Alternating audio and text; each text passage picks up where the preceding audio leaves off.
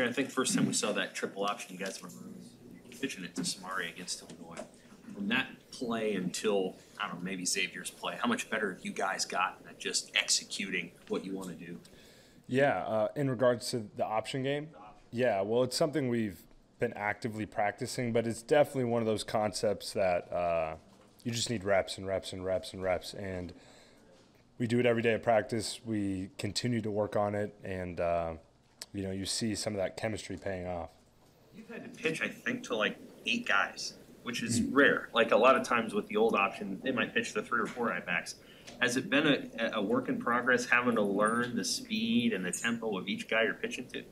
That's interesting. I think there's a standard that we have each of those guys try and be a certain a distance away from me and timing because for me, it can't differentiate that way. It's got to be the same. They got to be in the right spot and either keep up. And that's why those reps are so crucial with all those guys, and we get those. Adrian, what do you remember about that 2018 game against Michigan, and how different were the teams physically then? Yeah, well, I remember us getting smacked. It was a rough game for myself, rough game for the team. I know I only played a half of football.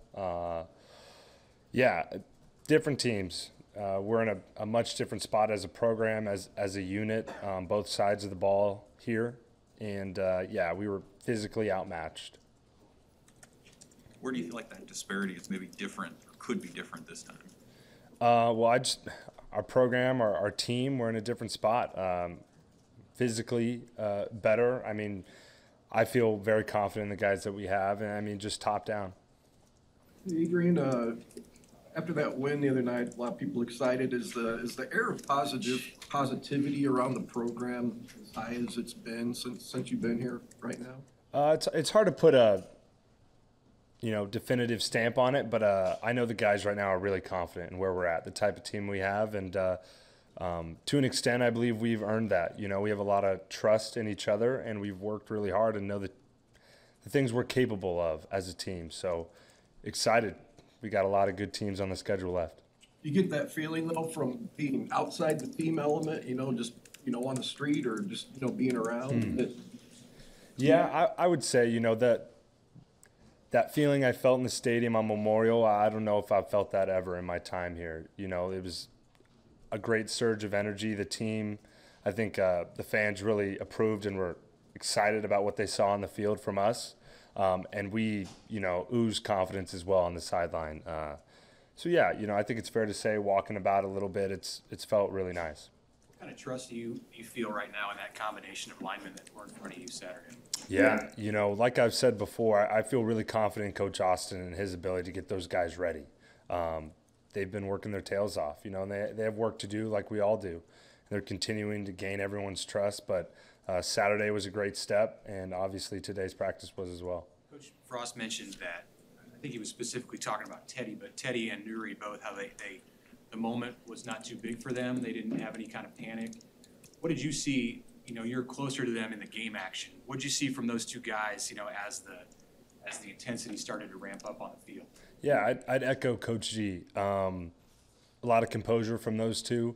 Guys who, again, put in a ton of work during the week, and that's where it counts. You win the game Monday, Tuesday, Wednesday, right? So they did that for us, and they're continuing to do that now. A lot of confidence in them, and they stepped up to the plate. Did you see that from Teddy early on, right away? I mean, it's a tough assignment to be a true freshman and playing left tackle in the Big Ten. Definitely, but if we didn't think he was capable, he wouldn't be doing that. So a lot of confidence in him, and I have all the confidence in him myself. Adrian, you've kind of told us that you're a student of the game and the history of college football. Harbaugh and Frost are obviously going to be a pretty good storyline for this game. I know that they've had their teams play already in 18, but that was only 3 or 4 games into the Frost era. Kind of the parallels of both those guys being at their alma maters. Can you just kind of give me your take, kind of size up the matchup of these two coaches and kind of what the air is around that? Yeah, for sure. I mean, I can see all the potential storylines there for sure. They're both former quarterbacks, guys who played in the NFL, alma mater, respected in their industry. And yeah, they're somewhat tenured here. You know, Frost has been here for more than a couple years, and Harbaugh as well at Michigan. So it's a big game for both of us. I know they're trying to continue to build momentum, but so are we. Coming to our place, I know it'll be an exciting game, big game for both programs. Adrian, what have you seen out of Michigan's defense? They've put up some pretty good numbers this year. Yeah, 100%. Like you said, they put out some good numbers. They're a really good unit, fast, physical, and they're going to bring it. You know, I know that's something they pride themselves on, and we're ready for the challenge. The rest of you gained in Xavier, just in how he's, changed himself from last year to this year and where he's going. Yeah, I think I had mentioned something maybe before the season had even started about Betts and just the type of potential he has, and I think he's realizing that himself and really just putting in the work and continuing to build trust with his teammates and build with us, the quarterbacks. A lot of faith in him. He's a stud, and he's only going to continue to get better. He was really honest with us at one point, I think it was in camp, about how he didn't have quite the spring he wanted for himself, and he challenged himself. And did you see right away, like in early August, like, okay, he came back with sort of a different mindset? Yeah, he has a high standard for himself, which is always good to see in a young player, and he's continuing to build on that. It seems like he's not satisfied with any of the success he's had so far, and neither are we. We know what he's capable of, and it's much more.